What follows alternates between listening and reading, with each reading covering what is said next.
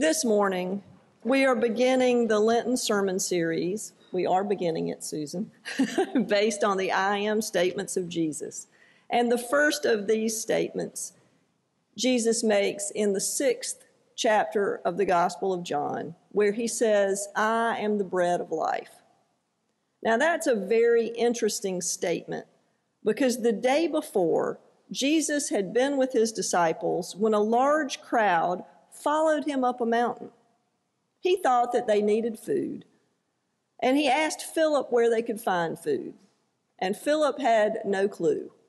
So Andrew, another of the disciples, suggested that they use a boy's lunch, 2 fish and 5 barley loaves. Jesus took those provisions, thanked God, broke the bread and the fish, and there was enough for everyone. Over 5,000 people were there, and there were even leftovers to spare. Then Jesus went further up the mountain by himself, leaving everyone else behind. The disciples went back down by the boat, waiting for Jesus to go over to Capernaum, and they waited, and Jesus didn't come. So they decided to go themselves. And they ran into rough seas in the middle of the night. And then, lo and behold, here comes Jesus walking on water and gets them to Capernaum. So the next morning when the crowds awoke, neither Jesus nor the disciples was where they were the night before. And that's where we pick up in our reading today. So hear now these words from the 6th chapter of the Gospel of John. So when the crowd saw that neither Jesus nor his disciples were there, they themselves got into boats and went to Capernaum looking for Jesus. When they found him on the other side of the sea, they said to him, Rabbi, when did you come here? Jesus answered them, Very truly I tell you, you are looking for me, not because you saw signs, but because you ate your fill of the loaves. Do not work for food that perishes, but for the food that endures for eternal life, which the Son of Man will give you. For it is on him that God the Father has set his seal. Then they said to him, What must we do to perform the works of God? Jesus answered them, This is the work of God, that you believe in him whom he has sent. So they said to him, What sign are you going to give us so that we may see it and believe you? What work are you performing? Our ancestors ate the manna in the wilderness, as it is written, He gave them bread from heaven to eat. Then Jesus said to them, Very truly I tell you, it was not Moses who gave you the bread from heaven. It is my Father who gives you the true bread from heaven. For the bread of God is that which comes down from heaven and gives life to the world. They said to him, Sir, give us this bread always. And Jesus said to them, I am the bread of life.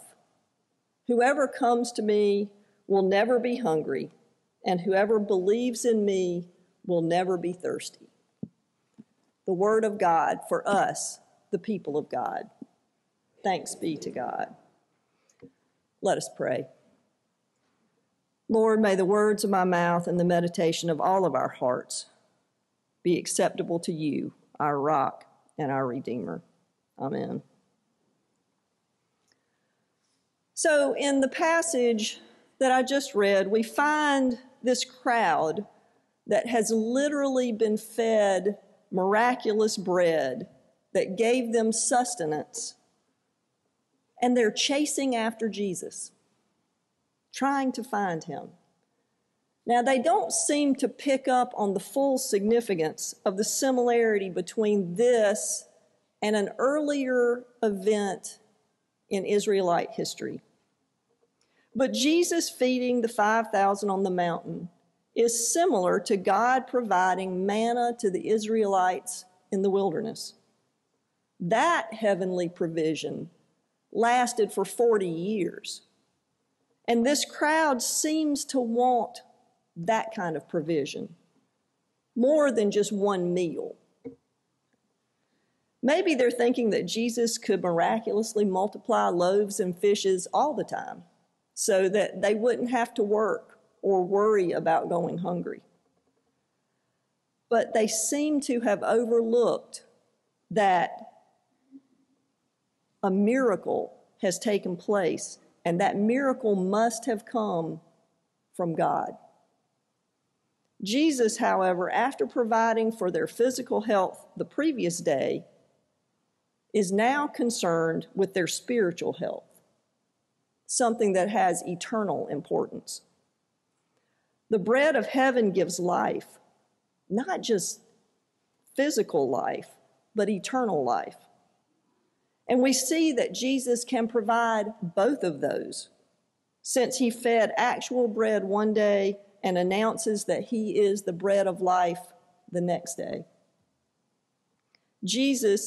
In Jesus, both human and spiritual needs are met.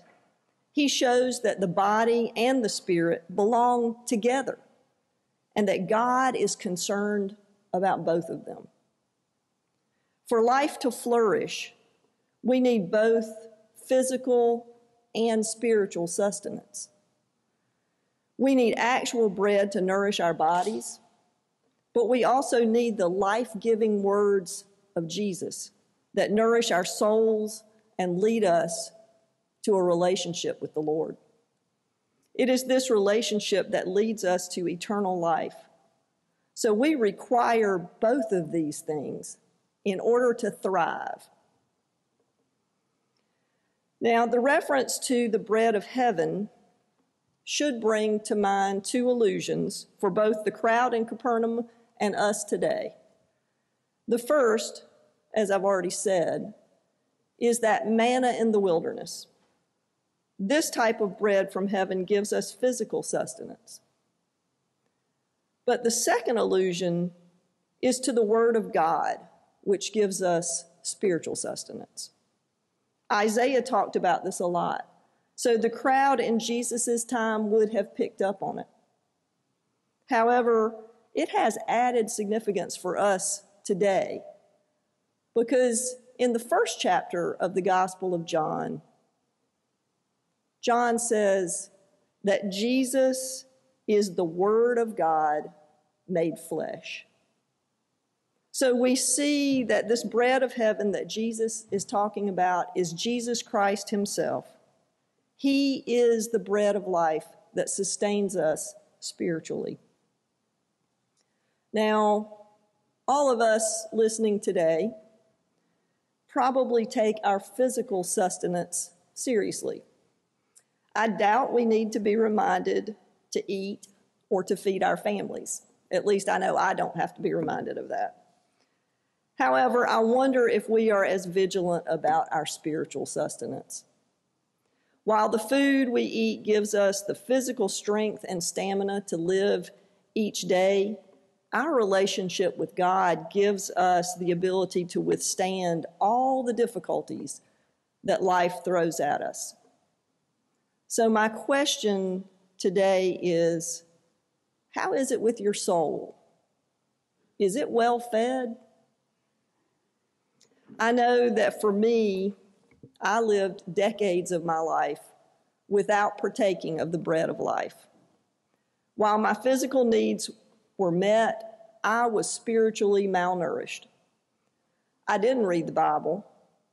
I didn't have an actual relationship with Jesus. Now, yes, I knew who Jesus Christ was, and I went to church, but that was really about it. I didn't pray much, and I didn't spend any significant time in Christian community, being around other believers and learning from them. Now, that wasn't God's fault. God had been working on me, wooing me for years to try to encourage me in a relationship. But I had avoided any prolonged contact because I had my life under control. and didn't think I needed any help. Now, I realized how little control I had when I was going through my divorce. That spurred me to take Disciple Bible Study, which I've talked about before, and that changed my life. Because as part of this small group, I finally really read and studied the Bible and wrestled with what's in there and how that informs my beliefs and my life. And I got to know Jesus Christ and have a relationship. I found out for myself that Jesus is the bread of life that can nourish and sustain. Now, since that time, the Lord has sustained me through a good many difficult times. One of those when my father was in ICU and ended up dying. And when I got that call, I grabbed some clothes and went to the hospital. And for the next 5 days, my mother, sister, and I were either in ICU or the waiting room or nearby. Some of you have done that. It's grueling. But I found out at that time, and that was really the first time I had really found it out, how important the bread of life was for my sanity and my sustenance. My relationship with God got me through those gut-wrenching days. Because of that relationship, I was able to see and feel God's presence in what was going on in that waiting room or in the room with my father. I found comfort in Scripture, and I even would read the Psalms to my daddy when I was with him. I prayed a lot, and I was embraced and comforted by friends and lifted up, not just by them checking on me, but by their prayers for me and my family.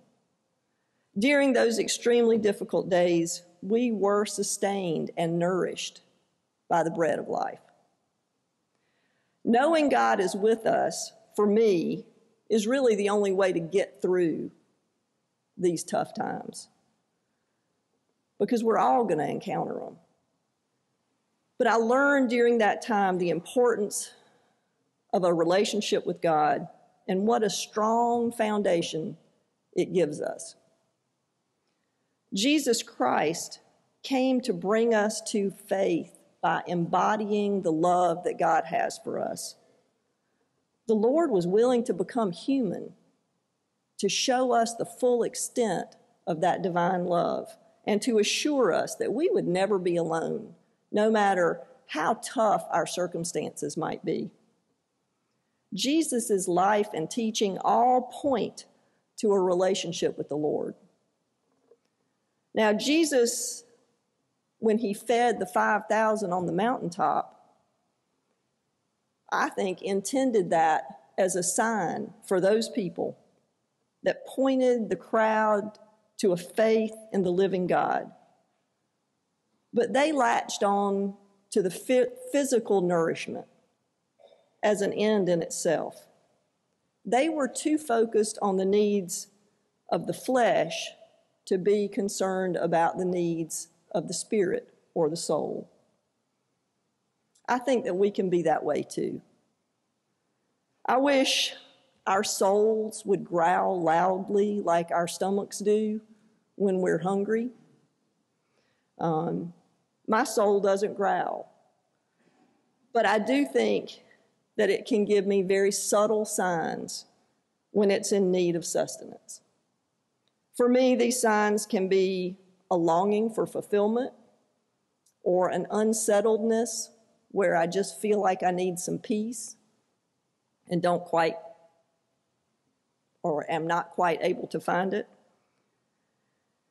Sometimes it can be just the need to slow down, to spend some time in prayer with God or just in silence, or to be out in nature and see the wonders that God has created.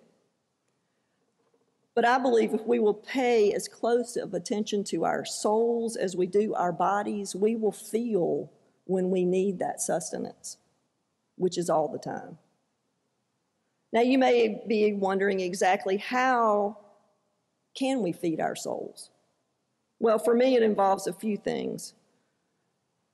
spending time reading the Bible, because that is the written word and how we get to know what God has done. Prayer.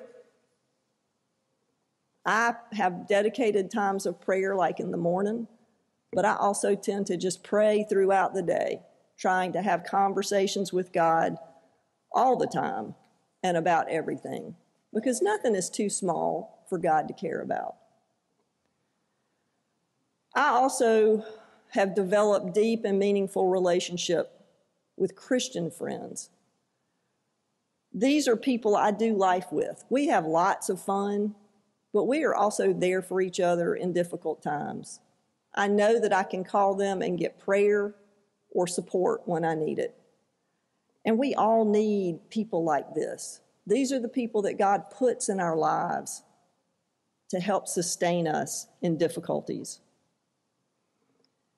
And then I have continued to be in small groups, because that's a place where we can talk about our faith with others who are also wrestling with the same things we've been reading.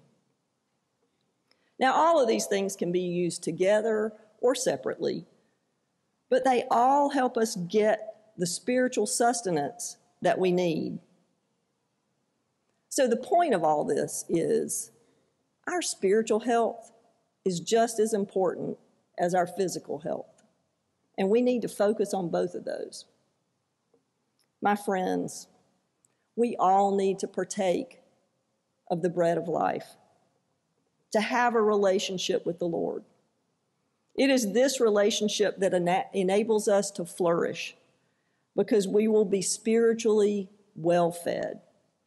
So I urge you to take time to assess the state of your soul.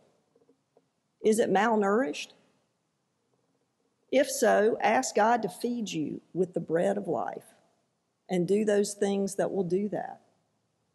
If you are well fed, keep doing it. It's just like we don't eat one meal and then don't eat again. We have to maintain our spiritual health because it's an ongoing process. The Lord is always ready to provide the sustenance we need to thrive. All we have to do is accept it. Thanks be to God.